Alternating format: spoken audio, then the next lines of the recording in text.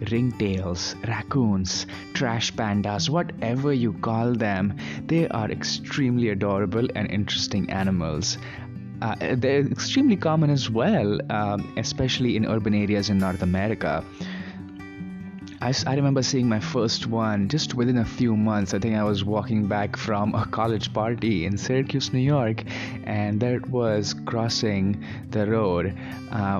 And I wished so bad that I could find my camera at that point and get an image, because at that time I was really big into photography. It took almost a year for me to see a raccoon during the daytime, which is when I clicked this photo that inspired the painting you're about to see. And this raccoon was a cute baby raccoon, and I later found out that there was a whole family that was living on the roof of the neighbor's house.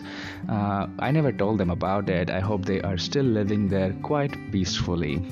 And in this painting, you will see that I have minimal drawing. I have just barely put a few pencil marks to see where the raccoon is going to be. And that's for a couple of reasons. First is that I wanted this painting to be really loose. And like I wanted to get the fluffiness of this baby raccoon, but also I'm really bad at drawing. It's really hard for me to see lines. I can see shapes, so many times I prefer to directly draw with paint. So I have just few markings with pencil, and then I just go in and put some characteristic features. I did focus a lot on getting this bandit-like mask. So they have this black band around their face, and you will see many nocturnal animals will have it. So they're more, some people say it helps them see better in the dark. To me, it does not make sense, because a lot of nocturnal predators also have white around their eyes that will reflect more light into their eyes.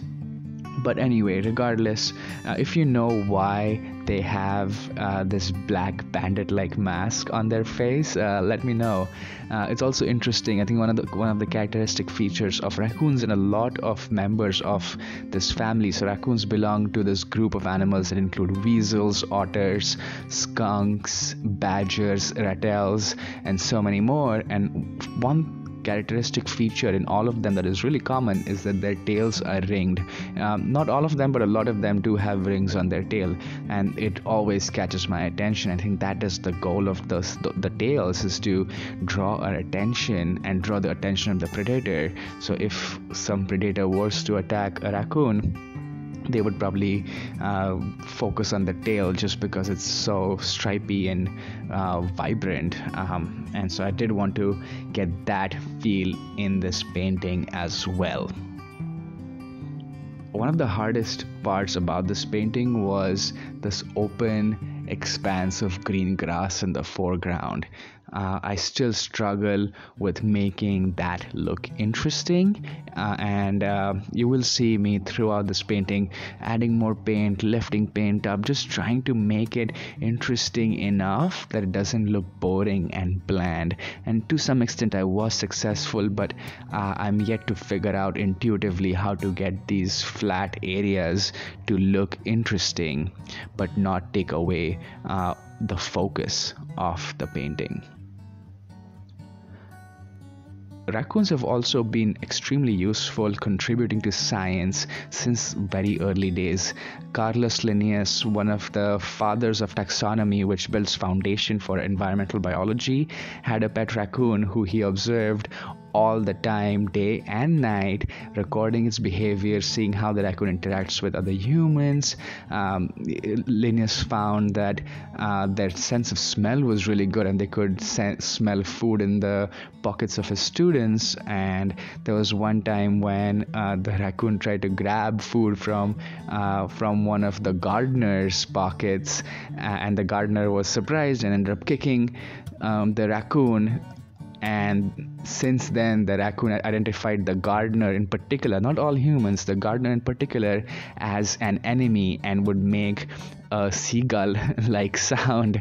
That's what Linnaeus wrote. He made a seagull-like sound whenever he saw the gardener.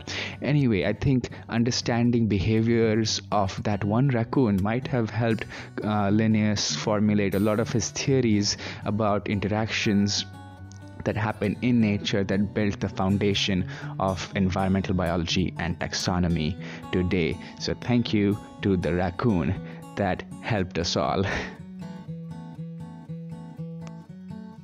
Hi there, it's Anish here. Hope you enjoyed this video. I had a great time painting it, and you know what? We're actually very close to 200 subscribers. So if you like watching my videos but have not subscribed yet, please hit the subscribe button down below and we can get to our next landmark or milestone together. If you like watching these animal fun fact videos, let me know down in the comments below. I have so many more fun facts, so many more paintings to make, and so many more stories to share. I cannot wait to make them all. And as always, see you next time.